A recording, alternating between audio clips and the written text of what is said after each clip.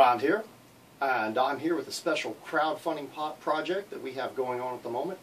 We talked to Michael Astorita, the one who originally sent us the tatami armor, the folding tatami armor, and we tested it out fully. We did a lot of testing on it. We're actually going to come back and do some more testing with this armor.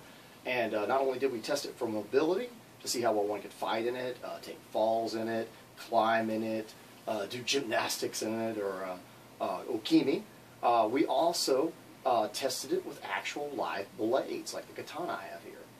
We tested it with this, but of course, Japanese weapons, I mean, it was meant to stand up against. We even tested it against a European sword.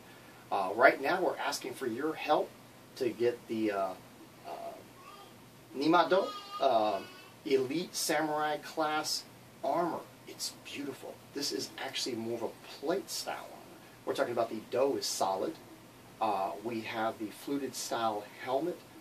It's extremely hardened, the metal, and even though it is a lighter gauge, it's an 18 style gauge, or maybe a hair thicker, it's extremely hardened, and we have multiple layers, and it is the full deal. We're talking about kusari on the arms. You have everything to this armor. This is going to be the extreme test. But to do it, Michael Astorita has said that he'll match dollar for dollar. It cost around $2,000 for a suit of the armor. Plus he said he'll throw some extras in for us and so on, stuff that we might need with it or would want. But anyway, if you go to GoFundMe.com/Thrind, you'll see there, I think we're at $50 at the current time from 2 donations, and we appreciate that greatly. We're going to try to find some methods of rewards, maybe some t-shirts or something soon. We're working on that for people with larger donations.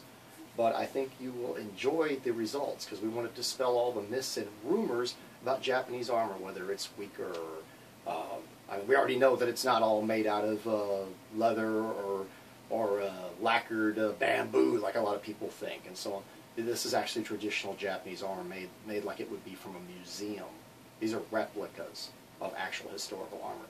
So I think it's going to be a great project. I hope you enjoy our little campaign here of trying to actually procure the armor, because it's the only way we'll actually be able to test that on our channel.